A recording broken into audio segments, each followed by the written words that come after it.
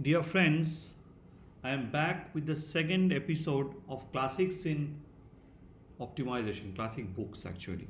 The first one that we had spoken about is the famous one called Nonlinear Programming by Olvi Mangasarian, which was published in 1969. And now we tell you about a book which should be in the desk of any optimizer worth his salt. And this book is called Convex Analysis by none other by the legendary Ralph Tyrrell Rockafellar, also known among his colleagues as Terry Rockafellar.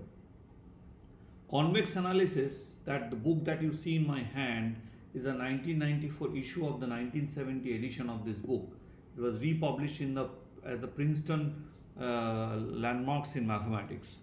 This is one of the greatest works in mathematics or applied mathematics or whatever you want to say. This is a work which actually holds huge importance in optimization. It is applied in many other areas like finance. The great thing about the work is that the whole thing is done in finite dimensions. But it is one of the most original work ever in modern mathematics. And Terry Rockafellar has grown into a legend. And he's a kind of an empire builder who kept on building this whole edifice of convex analysis and modern optimization. A lot of good things, good ideas came to him first. So this book is a must. But it is also important to remember that this is not a cover to cover book. It's not that you start reading like a novel and you understand everything and go to the end. It's not like that. This book is a book to reach out for help when you are working on some issues, your research in optimization, and you're stuck on an issue of a certain issues about convexity, about convex functions, sets, or their interrelations. There you come to this book, have a look through its various pages, various results, and try to connect things which might help you. And suddenly you see an idea emerges and you create that connection that you require in your research. It's surprising that though this book is written in 1970, most of our research efforts when we try to do things about convexity seems to come out from connecting results in this book. It's amazing. Reading it is hard, I would say, because once you read one theorem, you need to refer back to theorems before it. So everything is well arranged, but this is not a book you can be taught as a text also. It's a book for a researcher, but it is needed by every researcher. Ralph Tyrrell Rockafellar is now 85 years old, still active, still working at the deep fundamental levels about deep and on deep questions on optimization. For example, I heard one of his latest lectures on this one word optimization series. We are all stuck at home because of COVID-19. We are just looking at webinars. And in one of his latest lectures, he was looking at the nature of the functions around a local minimizer. How can we show how augmented Lagrangians play a role in showing the strict convex nature of functions around a local minimizer? So let me tell you, this book maybe nowadays even freely downloadable. Let me tell you this book which my brother gifted me actually, and I can show you. I have Terry's signature. I took it from him when I met him last in 2017 in Australia. You can see it very clearly. Now here, let me just tell you what are there in this book. What are the main chapters? So there is part 1, which has basic concepts, which consists of talks about affine sets, convex sets, algebra of convex sets, convex functions, and various functional operations. Then comes the topological property of convex set, which talks about relative interior. Every convex set in finite dimension has a relative interior. For example, this page that you see here in 3 dimensions does not have an interior, because an interior 3 dimension means that you should have a ball here, a spherical ball, which should be contained in the set around a point, if that point has to be an interior point. So you have to find a ball which has to be contained in the set, but no ball in R3, 3-dimension would be contained in this 2-dimensional set.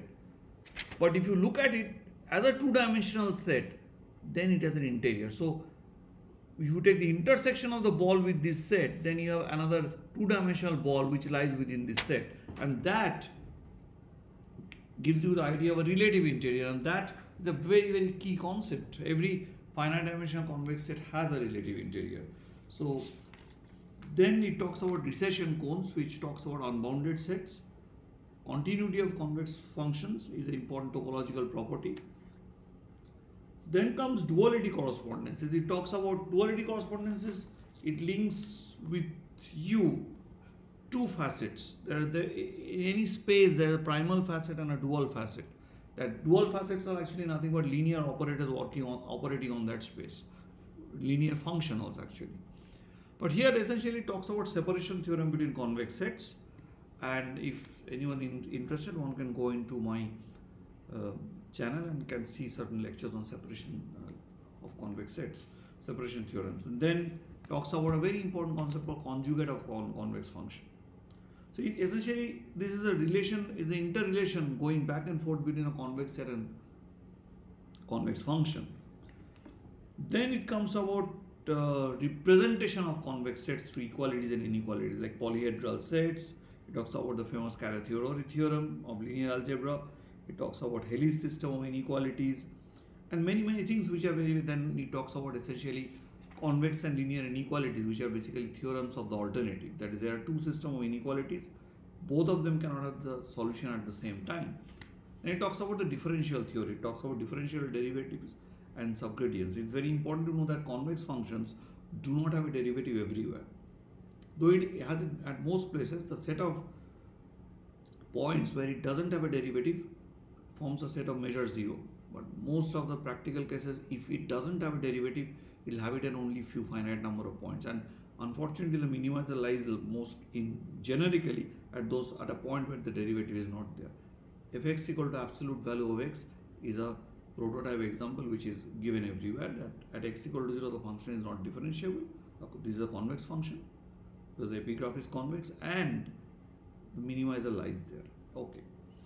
So it talks about differential continuity and monotonicity. Here it talks about kind of an issue called Legendre transformation. We will not get into the details. It talks about certain important classes of functions like essentially I am just forgetting the term. Maybe I should have a look. There is a class of functions called wait a bit. Maybe it's a good idea to have a look. It's a class of function called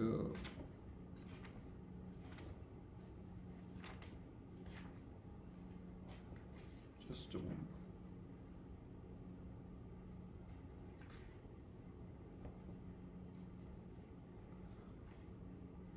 So there's a class of functions which is called Legendre function.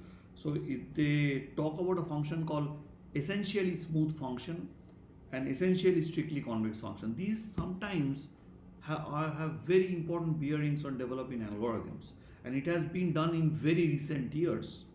For example, developing proximal gradient algorithms, when we are talking about, for example, using Bregman, using non-Euclidean distances, using something called Bregman distance functions.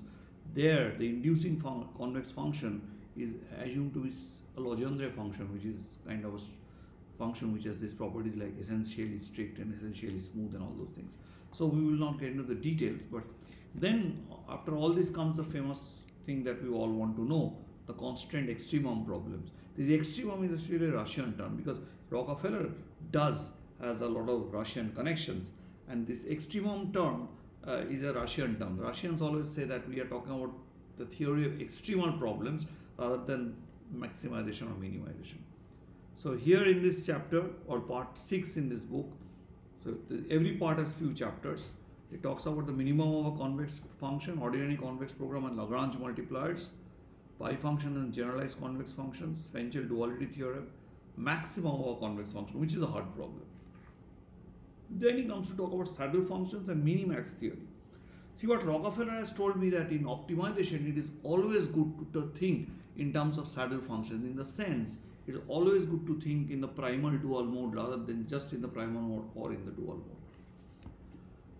So I hope you would have a look at this book. Those are you who are young optimizers coming into the subject, and for the experienced optimizers, if anyone who happens to see this will know what I am talking about in such an excited fashion. So thank you very much.